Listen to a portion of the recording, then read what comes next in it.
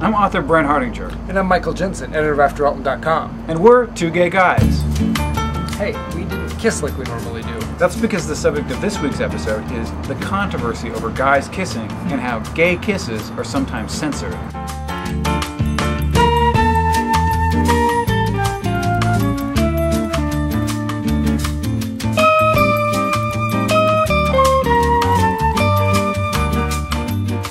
Is it really still shocking to show two guys kissing?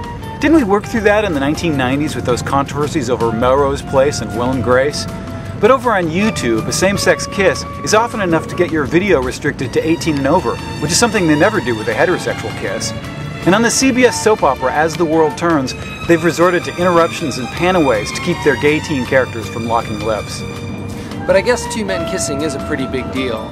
It's public proof that a man might be gay. So it makes sense that bigots would create all kinds of restrictions and double standards, making a gay kiss something scandalous where a straight kiss isn't. After all, if they can stop us from kissing, maybe they can go on pretending we don't really exist.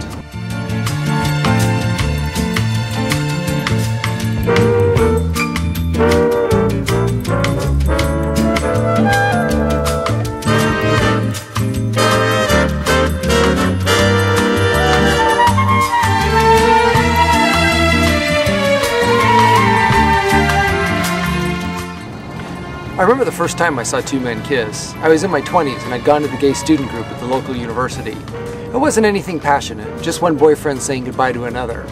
But at that moment, the world seemed completely open to me and anything was possible. The first time I saw two guys kiss, I was 21 and I was one of the two guys. The other guy was my roommate, which is a whole other story. But how weird is it that I'd lived my whole life until then and they'd managed to keep from me the simple notion that sometimes guys kiss. Unfortunately, they'd also kept from me the notion of razor burn.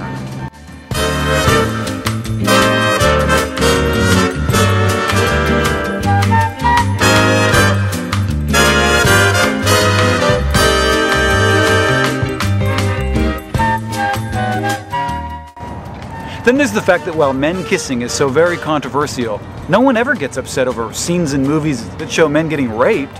So it's okay to show Ned Beatty getting raped in Deliverance, but it's not okay to show Luke kissing Noah on As the World Turns? What's wrong with this picture? Let's face it, a kiss is just a kiss, even when it's between two men. Fortunately, the more you see something, the less shocking it becomes. And I think, one day, very soon from now, the only thing shocking about two men kissing will be the idea that it was ever shocking at all. So now you know why we didn't kiss at the beginning of the episode. Can we kiss now? Almost.